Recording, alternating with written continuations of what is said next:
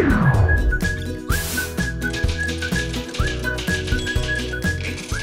first became involved with RhPAP when I was the Government of Alberta's representative on the RhPAP board. That was between 2010 and 2014. And I loved the organization. Then in 2016, when they posted the position for Executive Director, I applied and was successful in winning the competition. I've been here ever since.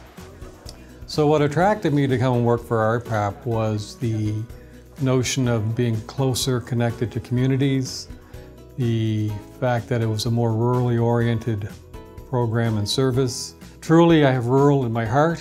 I was born and raised in the valley of Nova Scotia.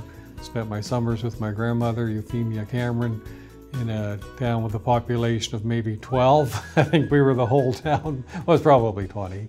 I think what I learned from Euphemia, or grandmother, as we called her, was probably more important than anything I ever spent in my 10 years in university studying.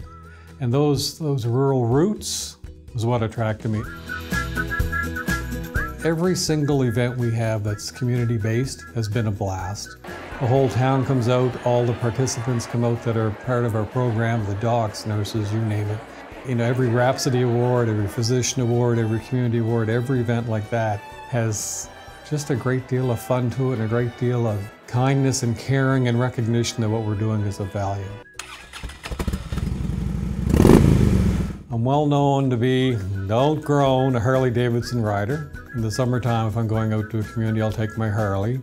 And there's this one town I pulled up to a meeting with town council and the local physicians in my Harley, and the local constabulary, as I was getting off my bike, came over to me and said, "You shouldn't be here, the council's meeting soon." I said, "I think they're meeting with me." And he goes, "Move along, son." I thought,